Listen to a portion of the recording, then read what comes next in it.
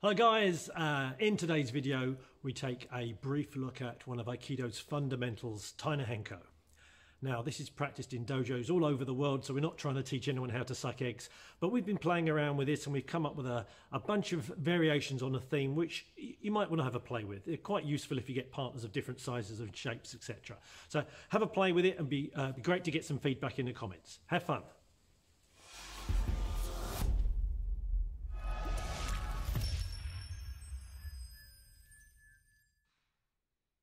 Slide in with your front foot, keeping your hand in front of your center line at all times. Once your entrance takes you past the point of the grip, slide in little toe to little toe and make the tenkan turn to complete the movement. It is critical that your partner maintains a strong, connected grip throughout. By shaping your hand, you can start to divert the flow of your partner's movement from the outset. There are several ways of doing this, depending upon how you are gripped and your partner's size, shape and intention. This first variation is excellent against a very strong grip, as it keeps the movement close to your own centre and reduces leverage on your arms.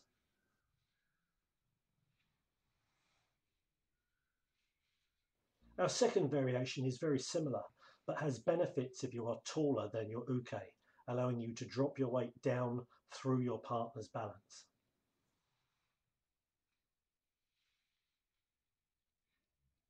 There may be circumstances where you wish to keep your shape fully extended.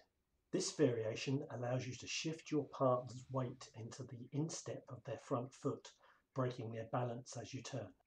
If your partner is being obstructive or awkward and actively trying to block your movement, bring your upper arm close to your body and simply pivot around your elbow, making sure to keep your hands in front of your center at all times. Tai no Henko reminds us to move through our own center lines and not to isolate individual body parts, but rather move efficiently as a complete unit.